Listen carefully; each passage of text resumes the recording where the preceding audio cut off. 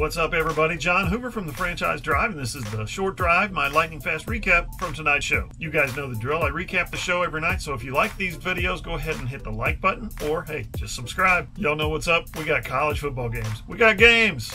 This thing just got real fun again, didn't it? We opened the show talking about Oklahoma's 49-31 victory over Houston and how, believe it or not, Jalen Hurts' performance catapulted him from 5th in the preseason Heisman betting odds to he's currently the co-favorite with Trevor Lawrence. I mean, one game did that much for him. That's how much Lincoln Riley's coaching means. We also dug into the OU defense, which absolutely hit a few rough patches against UH, but there's no doubt whatsoever that Oklahoma's defense is better and on the road to improvement over last year. You can read that column that I wrote today on the OU defense and Kenneth Murray, as well as the column that I wrote yesterday from the game about Jalen Hurts' big night, his historic night, at our website, thefranchiseok.com. Then we talked Oklahoma State's 52-36 victory at Oregon State in the season opener on Friday night. Big win for the Cowboys, a good win. What I really liked about it was the debut of Spencer Sanders, the quarterback.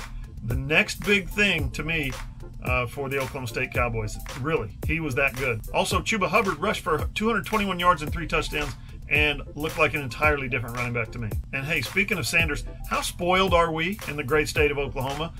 Pro Football Focus ranked Spencer Sanders' debut against Oregon State as the highest graded performance by a quarterback in all of college football this weekend. The second was Jalen Hurts from Oklahoma. Unbelievable. I also dug into a couple of low-key items from Jalen Hurts' night. He actually knows the offense, apparently, well enough. Lincoln Riley's offense, remember, that was supposed to hold him back. That was supposed to be a learning curve. He knows it well enough that he delivered the football to 10 different receivers. And with that rebuilt offensive line, Jalen faced enough pressure, enough legitimate pressure coming off the edge, especially the left edge. But he has enough experience and enough pocket presence that he didn't allow a sack. He only threw 3 incompletions the entire night.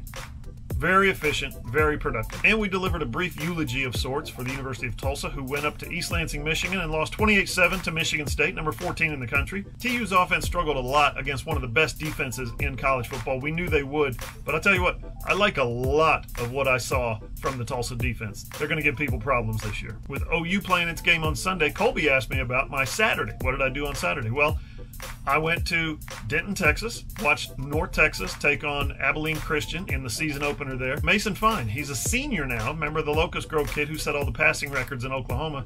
He's going into his senior season. It has gone fast, but I'll tell you what, from an athletic director, a head coach, a quarterback, a wide receiver, a tight end, and quite a bit more on that roster from the Sooner State, as Colby said, you can change the name from North Texas to South Oklahoma. You can find my game story from that night on Jason Pirtle's big 3-touchdown night. Big, huge night for him as he switched to tight end. You can find that story at thefranchiseok.com. Later in the week, I'll have a piece for Sporting News at sportingnews.com on Mason Fine, and as well as a really cool video right here on this very YouTube channel looking at the impact that Mason has had not only on the football team there at North Texas, but on the campus and the community in Denton as well. Pretty cool story. So that's it for tonight's Short Drive. If you want to listen to the show, it's FM 107.7, The Franchise in Oklahoma City, 107.9, The Franchise Tulsa, also AM 1270 in Tulsa, streaming live 24/7 at thefranchiseok.com, and take us with you wherever you go on the free Franchise app. Also, if you like these videos and you want to see more, go ahead and hit the like button or leave a comment down below. Or hey, if you want